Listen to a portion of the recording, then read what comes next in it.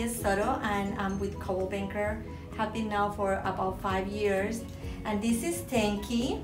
We adopted him from a friend of ours that couldn't take care of him anymore. We have him for 18 years, and we can imagine our life without him.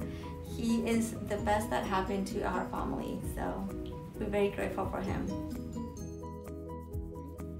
Hi, my name is Desi, and I have been with Coldwell for a couple of years now, and this is my doggy Monkey. I fostered Monkey in the summer of 2018 for Underdog Animal Rescue, and I ended up failing as a foster.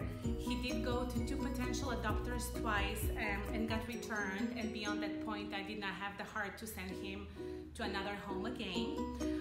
So I ended up adopting him, and now I have 3 dogs. He's the 3rd one to join our household, and I'm super happy that he's part of my family. Hi, I'm Kathy Stevenson. I've been with Coldwell for 14 years, and this is Aggie. And we've had Aggie for 10 years since she was a puppy, and she's a very important part of our family. I take her running all the time, so she's my fitness buddy, and my girls just adore her because she's so sweet and cute. And I hope you find a forever friend as well. Dogs might be just a small part of our lives, but to them we're their whole life. Come and find your forever friend at our dog adoption event this Saturday from 1 to 3 at 1801 North California Boulevard at Coldwell.